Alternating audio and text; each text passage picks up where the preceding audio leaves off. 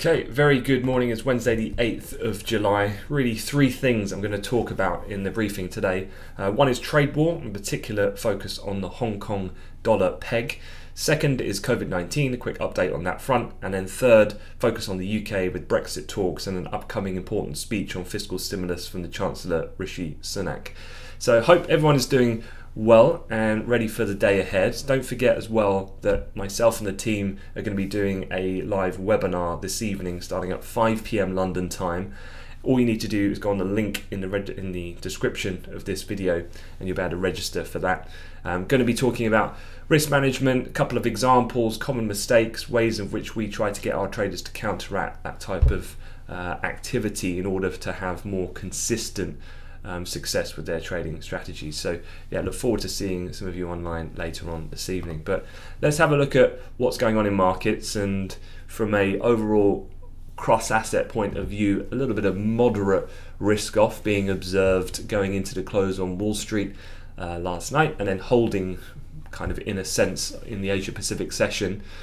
We'll talk about the dollar peg information or news in a little bit more detail shortly, but at the moment you can see that gold having been elevated on that pop back through 1800 yesterday has held on to that in a fairly tight range in the overnight Asia Pacific session, kind of restricted by yesterday's R2 and the overnight low at 1804 at the moment.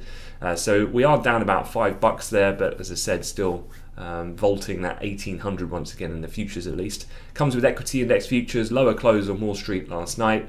Actually, the Shanghai Composite climbed for the 7th session in a row. Elsewhere though, in other parts of the Asia Pac region, generally equities were a little bit softer following on from that US lead. So still a bit of this kind of irrational exuberance perhaps on the side of the state media pump that we saw, getting that retail market kind of galvanized in the local market in mainland China, still at play to some degree, and the market not being too phased beyond that, the local market in Hong Kong, about some of this latest trade rhetoric coming out of the reports about the currency peg.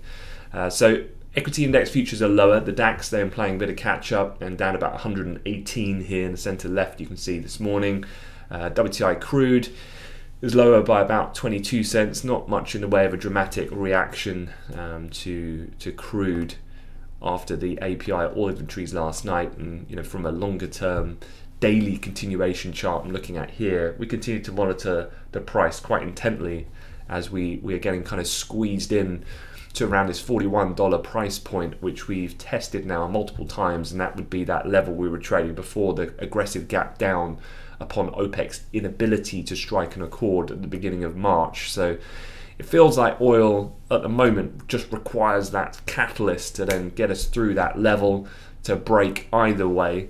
And obviously the key components we'll be looking out for here really are dependent on COVID on the demand side and then OPEC on the supply side. That will be quite telling things to monitor going forward. Oil inventory, obviously data coming from the DOE later, whether or not that could be the catalyst, perhaps, but it's got to be pretty spectacular because last night's figures weren't that dramatic. You had a build of 2 million, and if anything that goes against the notion of then breaking that upside level that we were just looking at on that daily chart in oil. Expectations were for a draw, so a bit bearish on the headline. The gasoline number, slightly deeper draw, just as a drawdown of 850,000 there. So yeah, that was the oil picture, but generally it's following the sentiment, at least this morning, of being a touch lower with the equity movement being seen, and overall a bit of a reversal, as you can see here in the Nasdaq on the center chart, of what has been a relatively seesaw week.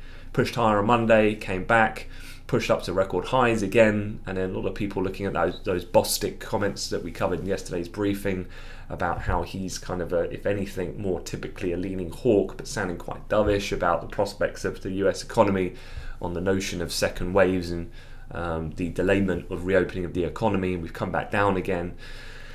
And so that was why I really started with the calendar as a main focal point to kick off this session, because if you remember back on Monday when I did the kind of look ahead for the week, this was one of my main parts of my routine that really is fundamentally key to the way I look at markets from what I do, and that is on Sunday, my forward-looking preparation for the week ahead, where I like to kind of visualize what that week might entail.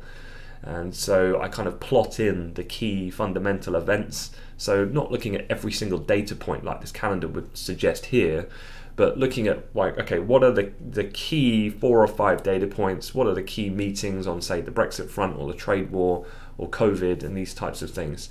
And it gives me an idea then about the type of week that I can be expecting. And from a calendar perspective, this week is really dull, really quiet. And I think that leads to then this kind of a little bit of indecision, which we've been seeing in these types of markets. So I think already before the week begins, you can kind of manage, if you like, your kind of approach, your expectation to try and harness then not over trading, not being too aggressive, not buying into these kind of trends that are going to be particularly sustainable, given the market, if anything, I'd say we're probably due a little bit of a period of consolidation, particularly in the US equity market after we've been quite rampant, obviously coming back up from very depressed levels.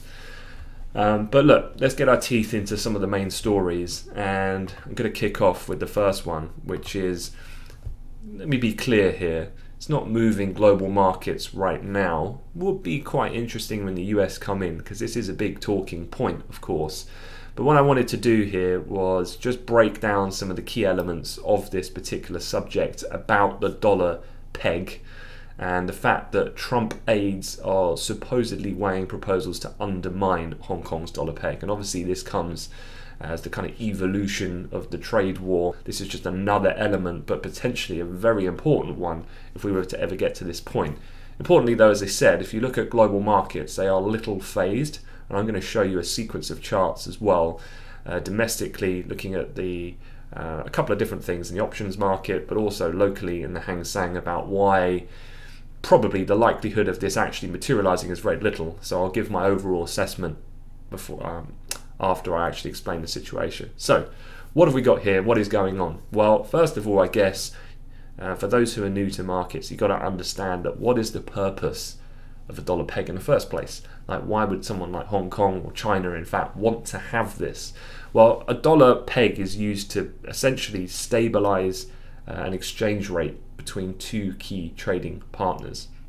A country that pegs its currency to the US dollar seeks to keep its currency value low, and that would make sense, right? For a country like China, which historically has always been an exporter, and their biggest client or customer in this sense would be that of the United States of America, who are importing a lot of these goods. So what it does then, it gives people clarity, confirmation, a definitive level of which then they know that they can trade upon in terms of actual physical trade. So that's why it exists. What's happening here is the idea of striking against the Hong Kong dollar peg, perhaps by limiting the ability of Hong Kong banks basically to buy US dollars. That's been raised as part of a broader discussion among advisors to the Secretary of State Pompeo, and hasn't been elevated yet though to senior levels of the White House, which Bloomberg, and a lot of this is coming from sources, so it's not official commentary, they're suggesting it hasn't really gained too much traction yet. It's just one of the options on the table as part of the course of the negotiation ongoing between the US and China.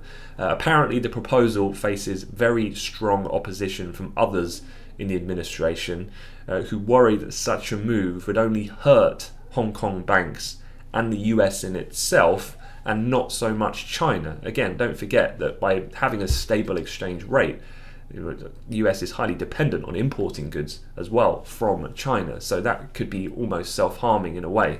Another person had cautioned that the idea of attacking the dollar peg is lower on the list of possible options now under discussion. Those ideas include things like cancelling the US-Hong Kong extradition treaty, ending cooperation with Hong Kong's police, as well as another thing that's on the agenda. To give you a bit of context in terms of numbers, the dollar peg is underpinned by about 440 billion US dollars of foreign exchange reserves, and Hong Kong has had its currency pegged to the US dollar since the year I was born in 1983. So very memorable year, of course. one possible way for Trump to attack the peg, and this was an interesting snippet I saw from an analyst who was commenting on this morning. So one possible way for Trump to attack the peg would be for the US Treasury to limit American banks from providing dollar funding to Hong Kong and Chinese banks, which would drive the cost for such funding higher. But this analyst went on to say it's unlikely because China could retaliate by essentially taking action against US assets, and obviously China is a phenomenally large holder and buyer of US treasuries and also US stocks.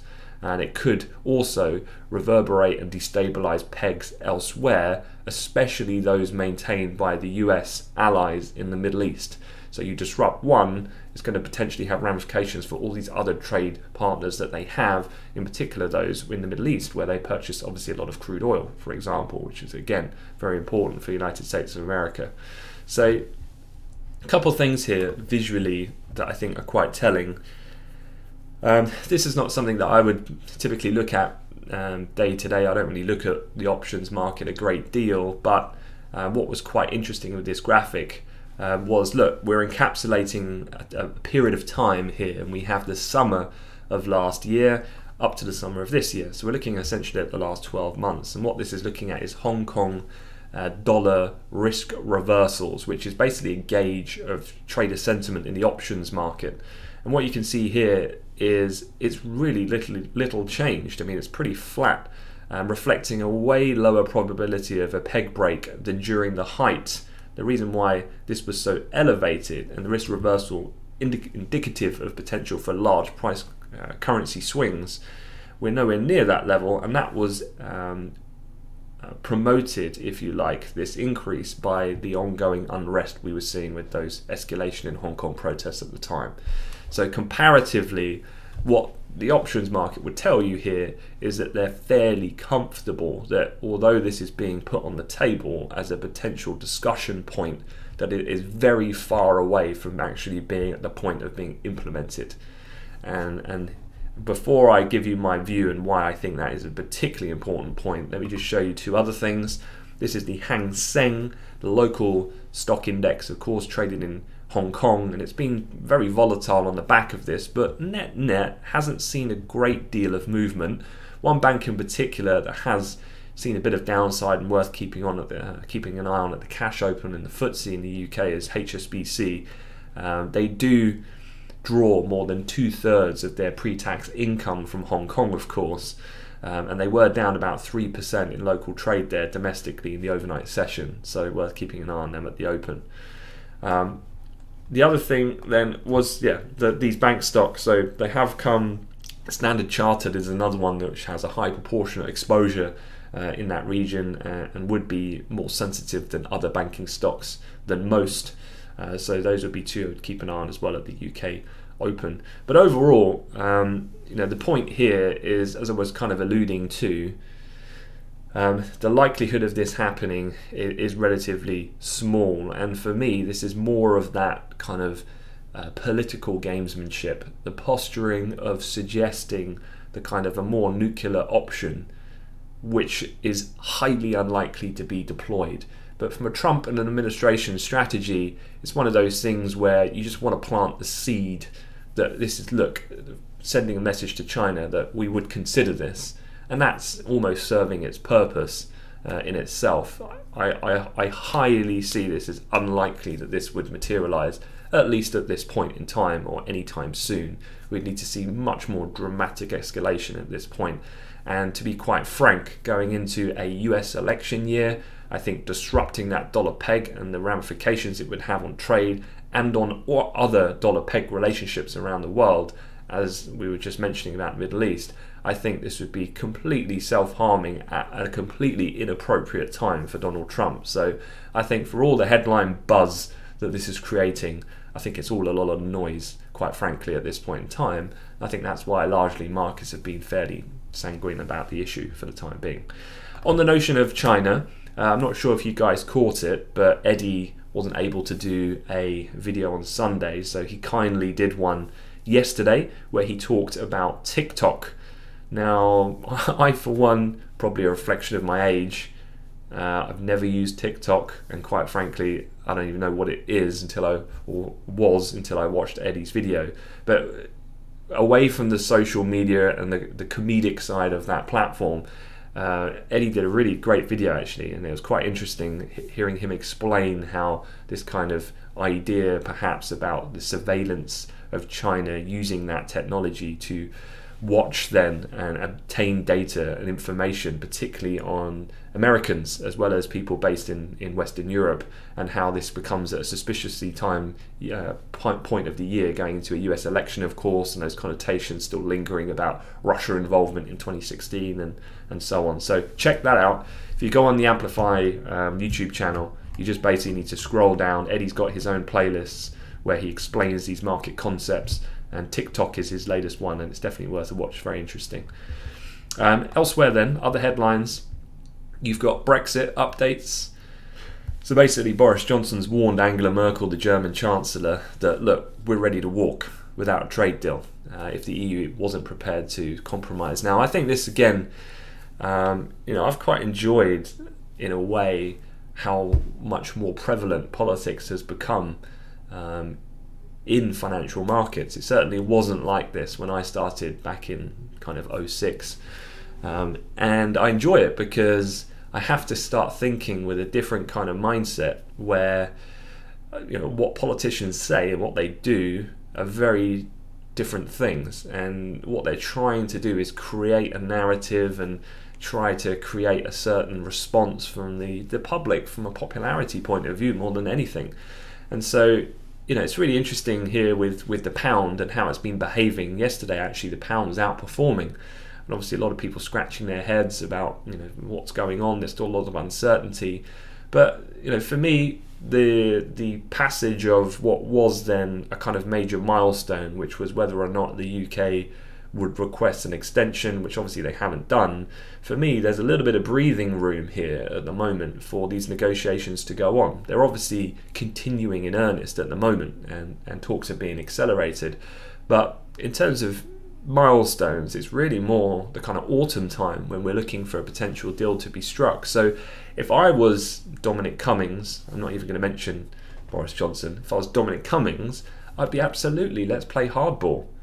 Let's say, look, we're ready to walk, and we go almost right back to the beginning again in the aggressive, assertive tone. A negotiation does tend, like any, to go in an ebb and flow. It looked like there were compromises being made, and now we go back to the hardball, and given a little bit of room to manoeuvre with that rhetoric, because the pound is trading quite solid at the moment, if anything, despite the economic underlying situation. Negotiations are still stuck on the same points, really. Fishing rights, the future influence of EU courts on UK law, how far Britain will be able to loosen its rules in order to be able to have access to the European single market. So nothing really has changed too much.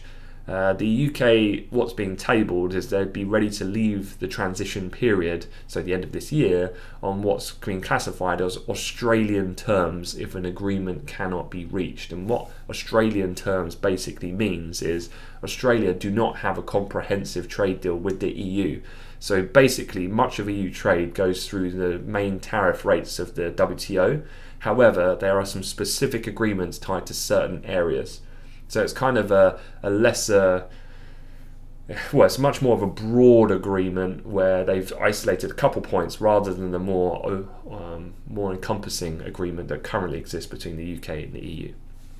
So yeah, overall, I would not be thinking short-term intraday that this is a real definable change in tone and that would make me want to be massively short the pound. That's not the case. This is just strategic political negotiation that's happening at the moment.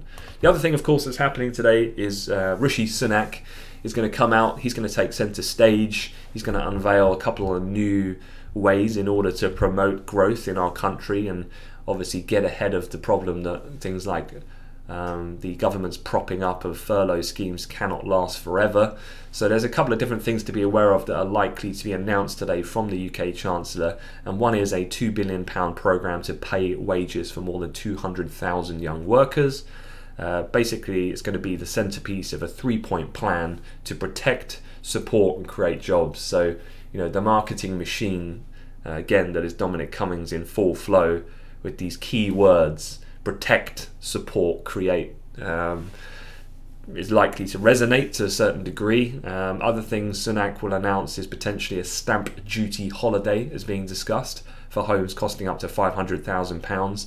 That's being reported in The Sun this morning. The FT has reported considering a temporary cut to VAT to help boost the hospitality sector. However, there's been a little bit of mixed reporting about the timing around that specific point. And over the past week, to put this in context, the Treasury has outlined more than £4 billion of measures to promote jobs, skills and energy efficiency. Johnson has also brought forward that £5 billion in accelerated infrastructure spending. The government has also outlined £1.6 billion bailout earlier this week to help struggling theatres and music venues which haven't been yet able to open because of social distancing. So there's again a lot of just getting the checkbook out in order to really do two things: one, promote an economic recovery, and two, appear that you're being proactive in trying to do whatever is necessary to support the economy and people's jobs. So yeah, more of that to come from Sunak today. All of this, of course, does mean that the Office of Budget Responsibility in the UK, the OBR, estimate that Sunak's efforts to support businesses and workers through this crisis will cost more than essentially £130 billion. And that's already pushed national debt in our country to the size of the country's GDP, or above the size of the country's GDP for the first time since basically the 1960s. So again, national debt above GDP for the first time in 50, 60 years. Although that's bad, remember how markets function. Markets, as intelligent as the people that may operate in the markets, human irrationality suggests that we must confront and deal with the first and foremost danger, and that is we're in an economic plight at the moment. So as much as things like an over stretched budget which is pushing national debt ever higher is somewhat troublesome, maybe in the long term, in the short term, the more they throw it, the better is the short-term response if you're trading intraday markets or short-term price movement. How much of this announcement from Sunak is really going to move the market? I would say very little. The way that these types of events tend to unfold is, look, I've just listed you everything that's going to happen today, so we already know about it. And if there was any move to happen, it's already happened. So perhaps then some of the bump up that we had in cable was a little bit of a reflection of that. So if that were the case, then he's got to now deliver on what these press speculation has reported. On the COVID side, what's going on? Well, there's not really too many differences. Australia continues to be quite a focal point in terms of the rapid escalation that we've seen coming out of Melbourne. US still increasing, UK decreasing, and Europe fairly flat.